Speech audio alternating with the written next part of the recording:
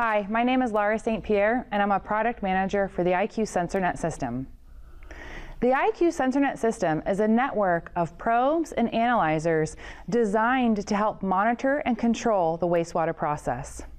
It can be used on the rail or in a control house and can be networked throughout the plant from the influent to the effluent. I would like to talk to you specifically about the VARiON probe. The VARiON probe is designed to measure ammonium and nitrate with ion selective electrodes.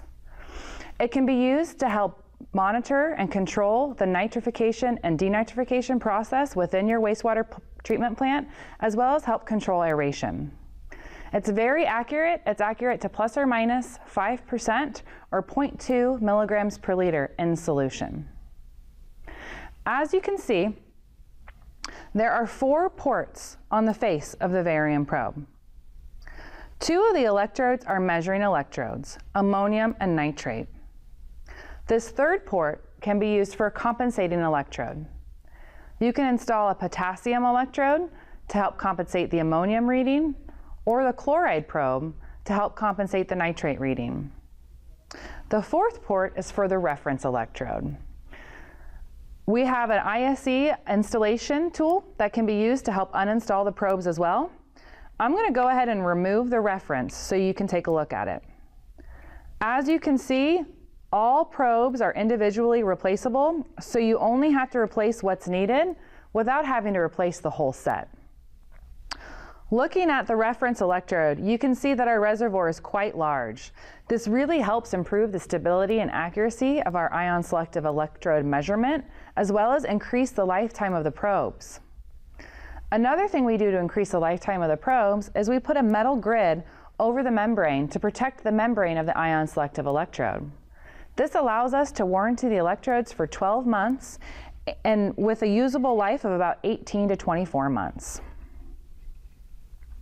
Once all the electrodes are installed, the probe automatically recognizes them due to the contacts on the electrodes. When you're ready to attach it, you can see that all IQ SensorNet probes are detachable from the system, from the cable, helping with handling and making handling easier. It is a digital system and digitally recognizes the probes automatically when they are attached. So I'll go ahead and attach the VARiON. And after about a minute, the 2020 will show the nitrate and ammonium measurements.